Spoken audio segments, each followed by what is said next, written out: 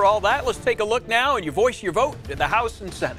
Okay, as we came into last night in the vote, this is the balance of power with the House as we came in. Democrats with a huge advantage. The Democrats were hoping to even increase that by 10 to 15 more. And here's where we stand right now. Obviously, the Democrats did not increase their margin, and this is where it sits right now. Obviously, we still have some votes yet to go, but this is how it looks like it's going to shake out with the House. Balance of power. Let's go to 2018 in the U.S. Senate. As we came into the election, the Republicans with an advantage of 53-45. That's really 53-47. Two independents do generally caucus with the Democrats, including Bernie Sanders. So that basically is a 53-47 as we came into it. How does it stand as we look right now?